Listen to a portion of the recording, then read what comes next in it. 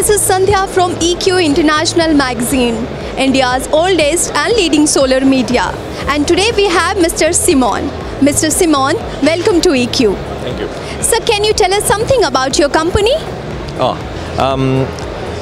Hi everyone, my name is Simon. I'm representing AsahiKASEI Plastic Singapore. So basically our HQ is located in Japan. So we are a resin manufacturer company which are mainly producing three main engineering plastics. Number one, our material will be Xyron, which is a modified polyphenylene ether. And number two, which is a Tannac. So Tannac is a lubricant material which has characteristics of these lubricity functions. And then thirdly, which is a Leona, which is a nylon 6/6 material. So we are basically a polymer manufacturer. So what products or services are you exhibiting here today?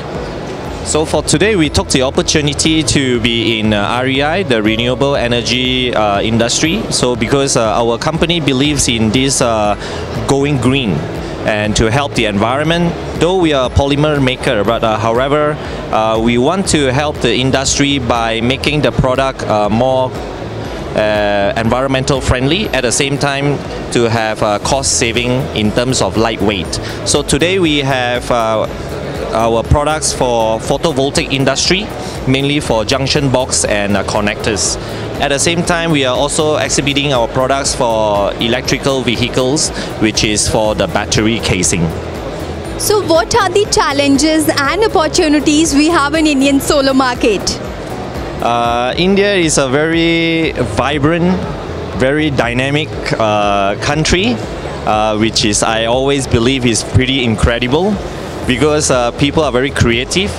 So when we are facing this good opportunity, of course, we would like to put more efforts in terms of developments into India market.